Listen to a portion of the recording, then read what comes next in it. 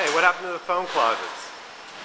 We got a solid wall against the back corridor now. And let me just continue on. I haven't been back here in a while, meaning an hour. And let's see, that's where JG's office and Tim's office and Michael's office were.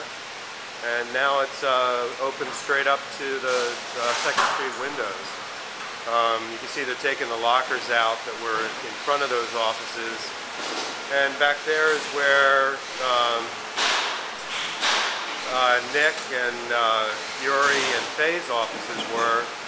And back there was the Tahoma windows, and that back wall there will drop some more. We'll just walk around and see what else is happening.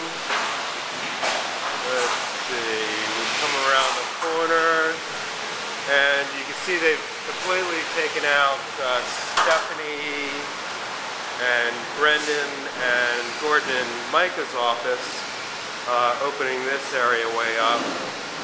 Again, this center wall that divided those 6 offices will drop in height. I think the final determination was 42 inches rather than 39 to make it easier to save those power and data poles that are right there.